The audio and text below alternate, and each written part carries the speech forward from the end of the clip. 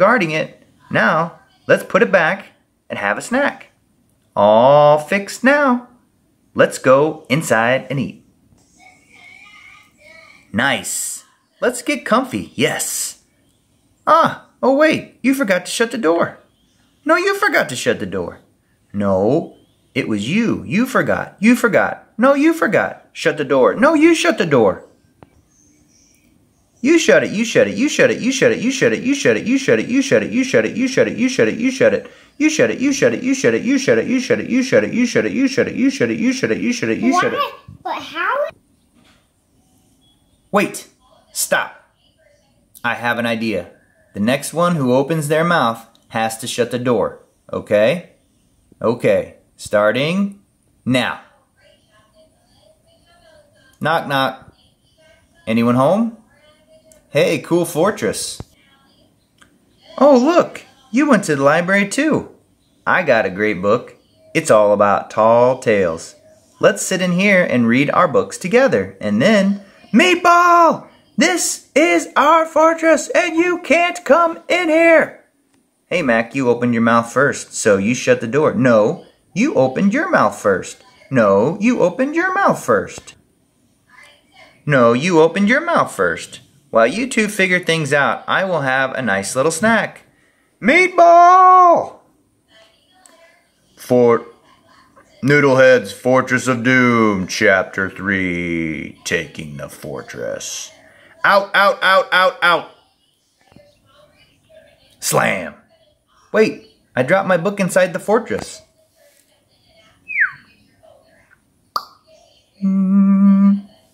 Hey guys, I bet I can beat you in a contest. I bet you can't. What kind of contest? Come on outside and find out.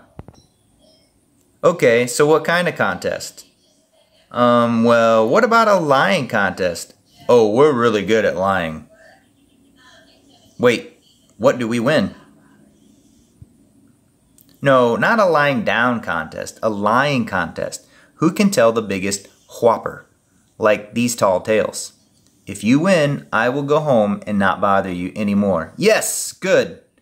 If I win, I will go home, and I will take your fortress with me.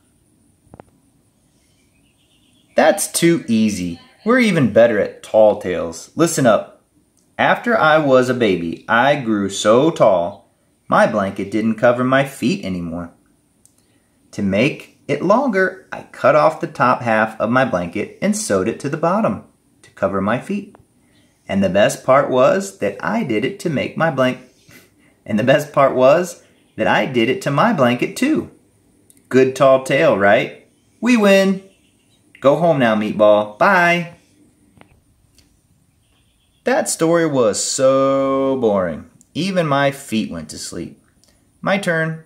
One time I survived a bad storm. It rained so much the creek began to rise. That creek rose so high I could walk under it. The wind was bad too. I saw a hen lay an egg and the wind blew that egg right back in her. I started to laugh at that poor chicken. Just then a fish fell from the bottom of the creek right into my mouth. I swallowed it. It was swimming around in me. That's awful. Is it still there?